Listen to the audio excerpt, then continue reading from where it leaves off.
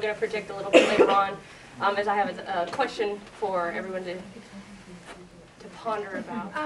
And I appreciate the information on the videos. Is there any way we can get the presentations that have been given, like, you know, the actual presentations they've shown during their video or presentation? I can email the speakers and ask for those, Okay. certainly. I'll do that. And in regards to that, I've downloaded mine on this laptop, so she already has this one tonight. Thank you. And I don't have one, but it's all yours. Oh, it's you, sorry. All right. My name's Paul Ketchum, as she mentioned. I'm over in liberal studies. I've taught at the university and college level for 15, 18 years now. I used to be in sociology here. Got a cool job offer over in liberal studies, so I ended up going over to liberal studies where I teach like 90% all online. We do a little bit of hybrid stuff over there, but for the most part it's online. We were actually talking earlier about, we kind of thought we'd both be coming in here with completely different perspectives, and after a couple minutes it was pretty clear that we were actually, you know, two sides of the exact same coin here. Online teaching is still going through its growing pains. Nobody's quite sure where it's heading, what we're going to end up doing with it. There's a lot of big changes going on, experimentation going on with online education right now.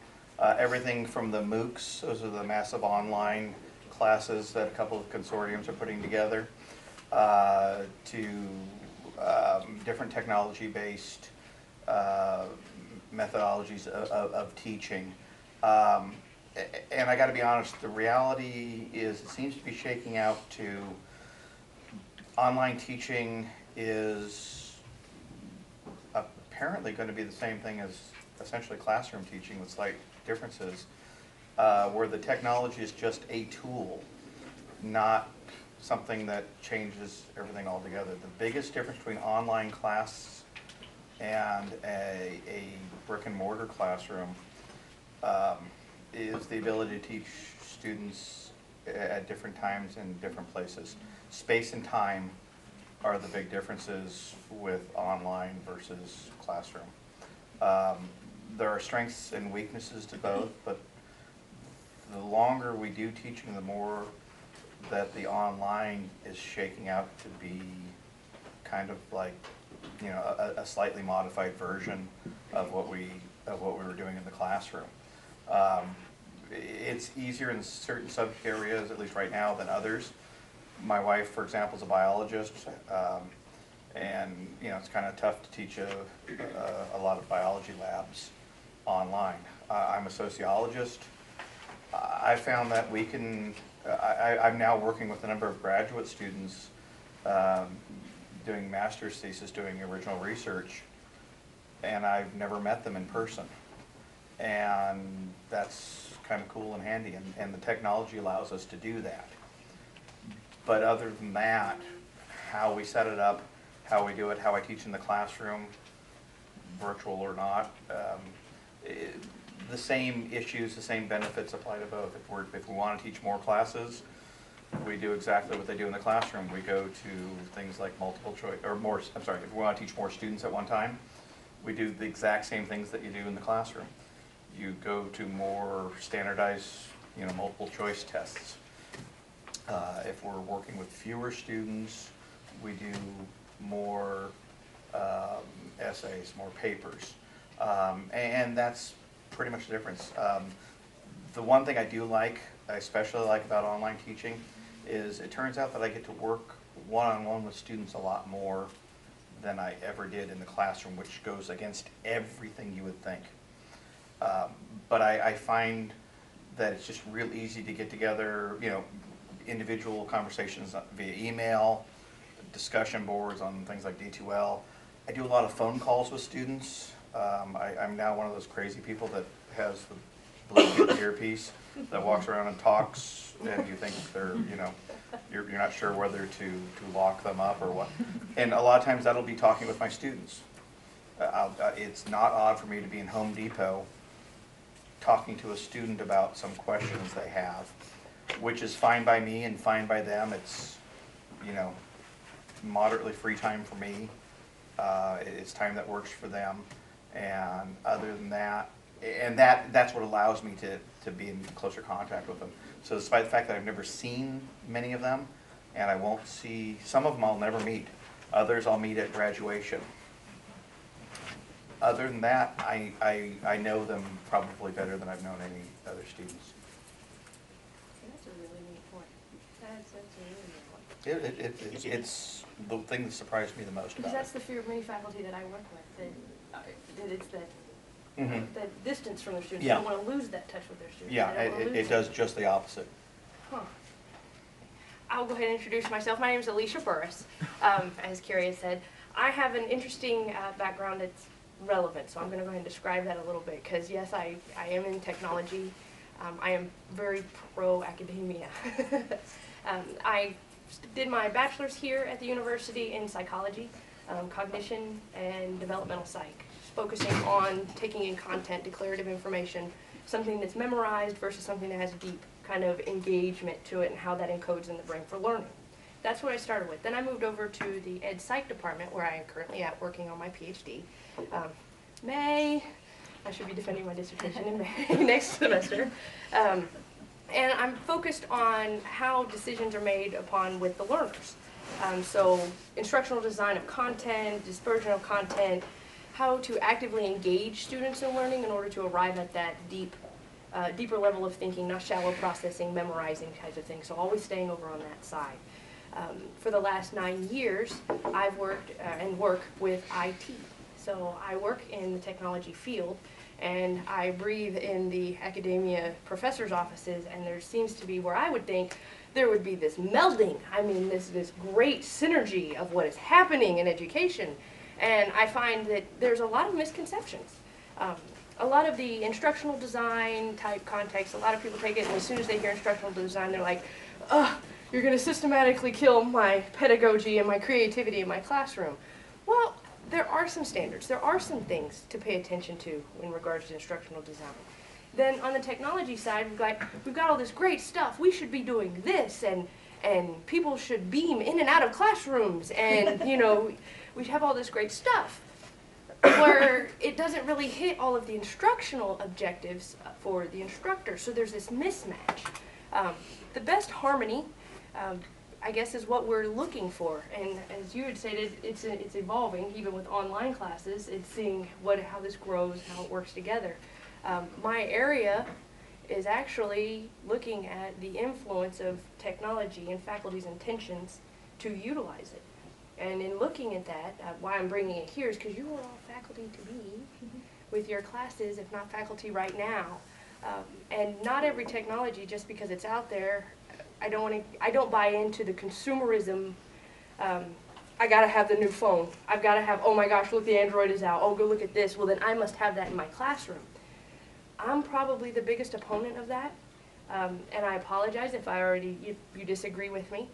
But I think I might make a few points tonight that's going to drive it home that if you are on the opposite side of that, it's really important for your students that some of the consumerism urges to bring technology into the classroom don't quite hit the instructional goals. They can if you pay attention to how you design your use of technology. You as the instructor come first. The content that you're presenting to your students comes first. How you design, how you want your students to interact with the content, how you design your classroom to progress from the beginning of the semester to the end of the semester, how you want your content to be presented into maybe this comprehensive overview of your discipline in the very end, all exists prior to any tool that you already have all of that. What I would suggest with technology is focus on things that the activities that you plan with your content. You want to have group work. You want to have, if you want to have particular types of research projects that are due at the end, so you have incremental projects or homework assignments or all those different activities. However you are designing your activities with your students, design that first and then say, hey, is there a tool that can help me do that more effectively or more efficiently? Can I be, and are you willing to be in Home Depot talking about a problem or a solution set? That also matters too. Some people have the misconception that, well, if I have a whole bunch of technology, then that's going to teach my class for me. That's probably the worst perspective you can have. It's a technology field's dream because that means you're going to buy good stuff. But is that really hitting your instructional objectives for your students? And I think that's why I point out the consumerism part is I think we get lost in that, even in higher education, just as a university itself. We got to be, we got to be competitive against UT. We got to be, all those kinds of things. We've got to be able to network and have, classes in China and Italy in our classrooms so that we can communicate. And there's this push to put all that in there. But really, what it really comes down to is your content, your classroom, your students, and the active engagement that they're going to get out of that and interacting with your content. You don't have to have all the cameras. It's cool if you can work them in. But one of the things I'd really like to stress is any kind of time you think about technology, it is only going to be used as an accessory to your design in your class. And when you do that, I have seen some of the professors that have blown me away by just using the smallest little pieces that have come in, and it's like, wow. One, and I'll admit this, some of them I was like, wow, they know how to do that. Okay, that's one piece. As a student, I admit that. It's like, oh, okay, that's impressive. But the second piece was, wow, that meant it was useful right then, right there, for what we needed it for. And one of them that I'm thinking of is a personality psychology instructor. She lectured. We usually do lectures and group activities. We had active assignments to where we had to work in our groups and then present in front of class and then split groups where we had opposing thoughts, work together. And then she showed a short little video, simple technology here, just video, that really drove home the concept. That piece right there was the most useful piece. But it was simple. It wasn't, she didn't design her entire class around this video. It was something she felt, oh, that's going to add to. Oh, that's really going to supplement. Man, that's going to put the icing on it. That's going to do that. That would be my first and probably most important message that I would like to send out. And just speaking from the technology expert is Carrie. I love tech. I love it. I think we can do some cool stuff. And when we can beam in and out of classrooms, and I hope that's my day. But for the practical application, the educational psychologist in me says content, your instructional objectives, how am I reaching my students, and how am I engaging them? If the technology I'm putting in my classroom is not engaging them, I'm kind of doing them a disservice because it just means that I think it's cool. And so that would be one of the main things. Well, I was going to kind of move on Okay, to a related area because it has to do with this technology. I think where the technology is taking us back on the online education end of it.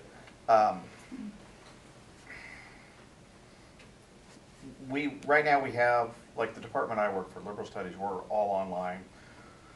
We're there for non-traditional students, for people that life happened to them, they come back and do a degree. Usually a few years later, and that's who we're designed for. And we have our master's programs and stuff like that, and again, that's for non-traditional students. And all of that works really well. You have to pretty much do that online. That's by far the easiest way to do that, to get those people to reach them. But I think we're going to become, my boss will probably fire me for this, we're probably going to become obsolete in a few years.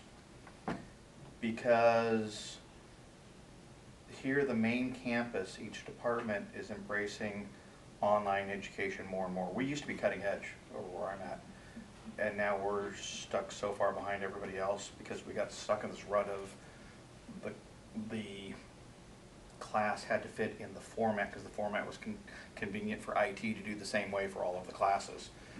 We're mostly part-time people. I'm one of the few full-timers with our department. And that's where the online is kind of coming in. Online education will probably be focused in the next few years, not exclusively, but it looks like it's going to be focused on the lower division classes at universities. It's the replacement for where we used to throw all of the grad students to go teach. I mean, that's where we're heading with it. It's going to be the massive classes that can be even more massive if you're doing it online. Not because that's the best way to do online teaching, because that seems to be where administration sees the most value in it.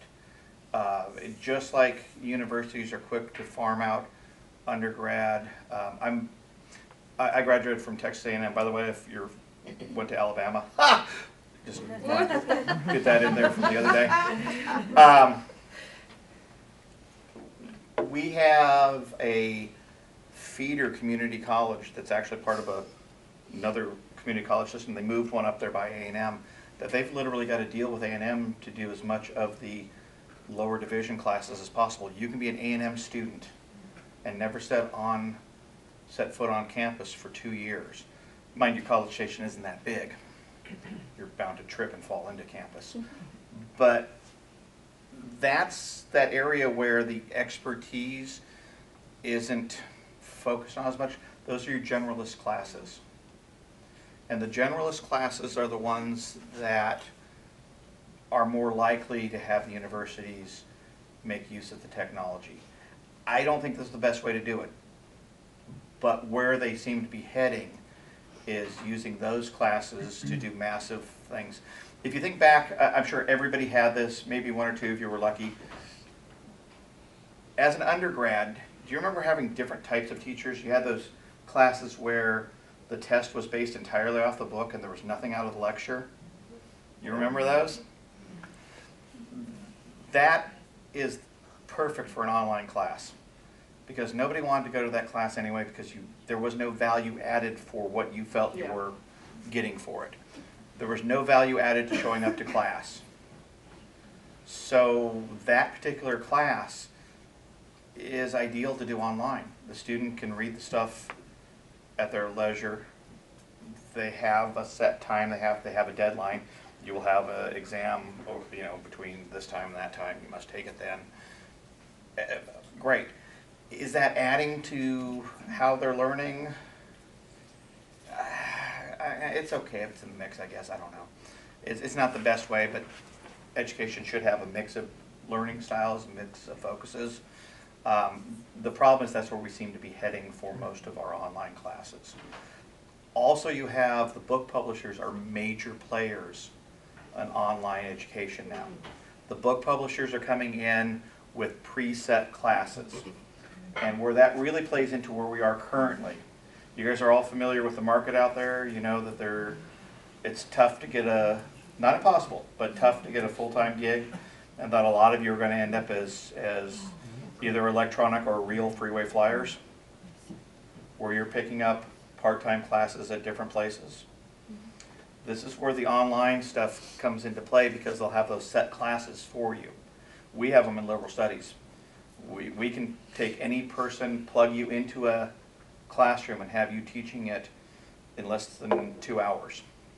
You're ready to roll, because the class is already put together for you and you are essentially a moderator for a pre-designed class. And again, I don't think that's the way it should go, but that's the way that more and more departments are doing it. And we're seeing it in other departments around campus. We're seeing more and more of the lower division classes is where the online stuff is going, which is weird because, as I was saying earlier, with even graduate students, you can do graduate research work in a purely online setting. Mm-hmm. But there's that, race to the bottom for, what's most convenient. And there are other political pressures at play. Ideally, we would have upper division classes and more of them where they're online, because you can do some really creative stuff. There are limits. But as a sociologist, for example, there is essentially no class that I can't teach online as well as I teach in the classroom. In fact, in some cases it's much easier. When I was in sociology for years, I taught a very popular class that I had designed, race in the media. And it's better as an online class because you just assign films and TV shows and stuff that's available on Hulu, through Netflix, through whatever. And they can watch it at their convenience. And then we can have online discussions for it. those are the classes that should be developed more, and hopefully you will get a chance to do that as you work your way up or doing upper division classes, stuff like that. Those are the times where technology, where online technology really helps you teach a class, where it can make a class much better. Because you're not wasting precious classroom time showing films. There's nothing worse, wait till you're in the classroom. Even if it's a class about film, there's nothing worse than wasting, it's like reading your textbook in class. An online situation changes that dramatically. The idea that you can just assign it here, go watch this, makes for a much, much better class. And the online discussions can get quite lively, and are sometimes much better than in the classroom. Mostly because students have to watch what they say. They have to choose their words more carefully because you don't have the inflection. You don't have the facial cues. And we're a generation that's a little more experienced with things like Facebook, and you know how to inflame people rather quickly. So you get usually much better conversations. The technology is sometimes just really beautiful, but it's a tool that works really well for certain things and not for others. And that's how you got to play with it with the online. Yeah, I would agree with that. I actually want to ask some questions. If you don't mind, I'd like to go around. I'd like to hear what your domain is. Have you taught? And what's the technology that you think already, because you know your content, you know what you want to do and how you've had some little ideas of how you want to present this information. What's something you thought was just cool? I mean, real simple, just so your name, your domain, and a technology that you contemplated going, oh, I'd like to use that in my classroom. So I'm going to be awkward and start all over here, if you would, please. Yes. Okay, my name's Alicia. Oh, beautiful name. I love that. I am in industrial organizational psychology, Okay. and I am not TAing a class right now. I'm teaching. I didn't have enough time to think about. No, you're fine. You're fine. I know. I just threw it out there. So, have you taught before? No. Have you been in a class where professor has fought with the technology, tried to use technology? Well, I had an online class where Okay. the professor actually did lectures online, so he was just like videotaped the lecture, and we could watch it at our own time. And that was just nice to fit in with the rest of my classes. There you go. Autonomy, then, yeah. So, That was a purely online class? yeah. Was that easier for you than attending a class? Yeah, because I could watch it whenever I wanted to. And there was like supplemental like readings and like websites you would go look at. So. Okay. Good. I'm Katie, and I'm a TA for Understanding Art, which is a general ed art history class. I'm Okay. a master's student, and we use PowerPoint daily Okay. to show images, no text, just the image. Okay. Art history. You got to be able to project the images. That's about it. Okay. So you're probably thinking of doing that same kind of thing when you're a TA. You're using that now. Pretty much have to, yeah. Okay. Just being effective with PowerPoint, so not learning how to use PowerPoint correctly has been a big part of our discipline. Okay. So I'm going to go to you. I'm Kimberly. I'm a PhD candidate in art history. Okay. Also a TA with Katie. But I taught it for the summer for a history survey class, and I also used PowerPoint, but I incorporated YouTube videos Okay. that just demonstrated a little bit more in-depth knowledge about whatever art topic we're discussing that day. Okay. So you use it as a supplement. Beautiful. Beautiful. We'll go over to you. Sure. My name is Nancy Gimbi. I'm a PhD candidate in the Department of English. Okay. I'm originally from Cairo, Egypt. So I have never taught online. I would love to. I sometimes show some videos or like short films in my classes. I teach writing basically. One of the writing units I teach is how to write like an ethical argument. How to deal with the representation of the misrepresentation of a certain group in films. So that's when I watch, like parts of a film, not like an entire thing, with my students and try to analyze it and stuff like that. Other than that, I haven't. Okay, so if you get lots of writing from your students, Yeah. what would be the magic technology that would help you just fly through all those papers? I would love, yeah, an invention to grade for me and read for me and write for me. Can you find me one? Dang, I need one. Yeah, not that I know of, I don't know. Okay, okay. Well, in Vivo would maybe. I was gonna be say helpful. Vivo a little bit, but in Yeah. Vivo on the front end, oh my goodness. Yeah. You'd have to have nodes from days. Yes, Can I yes. do my own writing as well, like my dissertation? Probably not. And I'd have known about that one by now. Okay, you ma'am, please. I'm Leslie Van Buskirk, and I am newly in the Department of Adult and Higher Ed. Okay. I have not taught. I came from liberal studies and came through an MPA program in the advanced program, so I'm more on the consumer end. I've seen most of those things and have found them to be quite effective. Okay, all right. And you're looking to probably be teaching in adult and higher ed, any particular? I'm actually in the workforce learning and development Okay, emphasis. okay, all right. I can't think of a question for you. I was trying. And right behind you, please, ma'am. My name is Tammy Smith. I'm also in the adult higher education, focused on workplace training. Okay. I have an IT solutions background, and I think I'm in this program because I saw workplace training and development. I'm not academia, I probably won't be in academia, but it's a lot of these teachings that need to come into the field of training, and putting somebody in front of a computer is not how you educate or train them. No.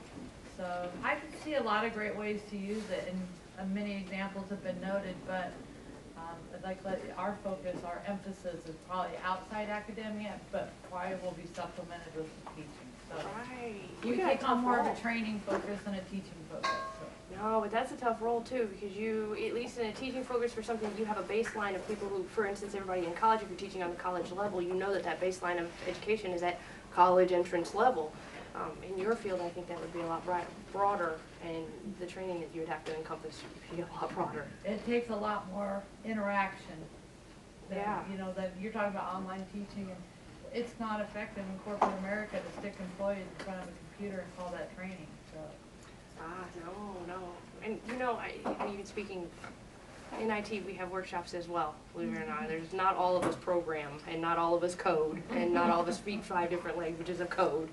But it is difficult. It is really difficult because you have a workforce mentality when approaching the training movement. In academia, you're approaching it with academia. I'm going to learn. I'm going to suffer at this. In a workforce training, is I got to learn this, and I got to be good at I don't it. want to learn. Or I don't want. Yeah. Oh, that's difficult. Oh wow. And you? My name is Peggy Stefano, and right now I'm in the Department of Higher Ed, but my background is in civil engineering and architecture. Okay. And I have a question for you. I don't know how these technical, practical classes can be taught online. I don't know. You tell me, is this possible? Because I don't have that experience. Usually those classes, they're taught one by one, or they're just traditional lecture method. Right. This is actually one of the reasons why I was asking everybody to talk about their areas. I was hoping somebody would point out an area going, I don't know how technology is going to help in this area. How can you? You mentioned your wife's a biologist. That would be really difficult. I mean, there's just some things. I describe a little bit more. I'm going to turn this over to you. I don't know. Maybe in some area technology is really good, really advanced, really helpful. But for example, how you can apply that teaching to engineering class? I don't know if this is relevant, but I took physics online as an undergrad. It's sort of related to civil engineering. Maybe. I really enjoyed it because I don't really like physics. So it was just everything was very clearly presented. There were PowerPoints, basically, was the way it was set up. And they would point you to the part in the textbook to go to for extra help. So as I'm going through the PowerPoints, I could look back at the textbook and read up on the sections. There's a discussion board, and we were required to post like 3 questions a week or something. And then you were required to answer 3 questions a week. So that would really, you really have to think about, and we had problem sets, and you'd have to work through the problem set online, and it would guide you. And whoever did it was really good with PowerPoint. You could click things to you know, what is the angle here? And then you click and it would say, here's a hint or something. So I don't know. I don't know if that. You think this is works for? For me, I liked it. That's a very basic, it was Physics 101 online, and we had to come into the building to physically take tests. I remember that. But I need to know more about what it is that would have to be taught. It's just not my field. So what would the typical class consist of in the classroom? You mean the technology in the Mhm. class? No.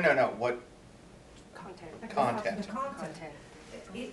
It could be different. For example, it could be strength of materials, or it could be building chemistry. Okay. Let me ask this, why, again, remembering that online teaching is just a tool. I mean, that's all it is. Online teaching is not a theoretical premise. Yeah. It's not a pedagogy, it's a tool. So the question then becomes, is the tool, Applicable to this kind yes, of is it discipline. applicable to what you want to do? And that's the only question. Yeah. You know, are you trying to dig a hole with a toothpick? You know, Right. Yeah. you've got a problem. Are you, on the other hand, trying to dig a hole with a shovel or something shovel-like? Okay, great. And it may be that it works even better. Just by the brief part where you're telling me, it sounds like it would work just fine. What I don't know is what kind of, essentially, visual aids you would need. Chemistry's easy to do online. Rephrase. Chemical equations are easy to do online. Formulas are easy to do online. Now, if you're talking about showing how something works, probably doable online, but there's a point where animation or something along those lines is not that easy to do or may not be that good. But if it's just giving information and you don't need, and there's nothing especially unique about it that forces it to be grounded in the classroom, in the one-on-one, then it's probably applicable to online. And you talked about there's a lot of one-on-one type, Yeah. questions, stuff like that. In that case, it may even be more applicable to online. You said you were in liberal studies? Did you have a lot of contact, one-on-one contact with your faculty? I mean, maybe I'm unique, but I I'm did. guessing most. No, mostly through email. I mean, Through me, okay. I live local, so on occasion. Yeah, but I meant like talking to them on the phone or via email or Yes. something like that. Yes, I did quite a lot. And that's been my experience as well, in that, if a student is trying to learn something and has a question about it, rather than waiting for office hours or to catch you after class, the stalker students that follow you to your car. How I got through my degree. Just kidding. Vampire students. You don't have to wait for that. You shoot, in my case, you shoot me an email. And usually within, less than 24 hours, you have a response. And sometimes it'll be, hey, we need to talk about this over the phone. There are some things that it's easier to talk about than type about. But other than that, it probably lends itself to it. I'm not married to online education. I think there's sometimes it works really well. I think there's sometimes it doesn't work really well, and a lot in between. But again, remembering that it's just another tool in our handy-dandy tool belt. Handy-dandy being the operative Okay, part of may I it. ask another question? If this is I'm sorry, it's one question per. No, please, go ahead. If this is the case, if this is the case, I haven't noticed that there is how to put that, there is such a influence in that area of online classes. What is the reason for that? I don't know Neither in this. that I don't know the college subject. nor in different I don't have any experience, so I don't have a good answer for you. I just don't know enough about it. I'd be faking it, which I'm really good at, but I won't try it here. there are a couple possibilities. It may be that it's just not the right tool. Yeah. It could be. It may be that there's resistance to using this tool. They're not used to doing it.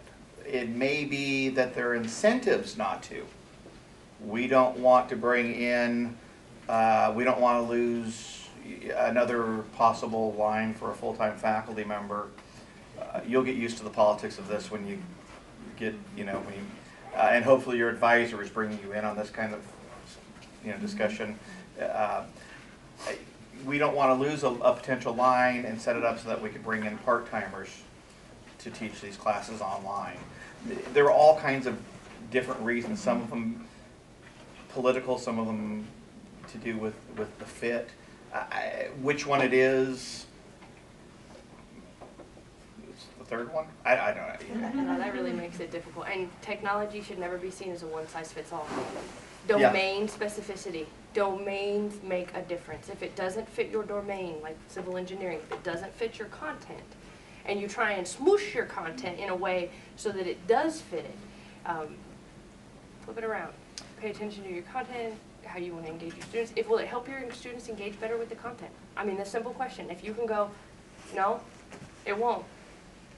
I would say next, move on. And remember, online doesn't have to be an either-or scenario. There are what's, depending on where you are, called blended or hybrid classes. And like, I've used my wife as an example as a biologist. I mean, really, would you like to, with today's technology, would you really like to try to teach a biology lab online? I mean, I suppose you could. I think my daughter would prefer it because then she wouldn't have to do vivisection. I was going to say, this is going to come down to frog dissection. Yes. But, which is weird.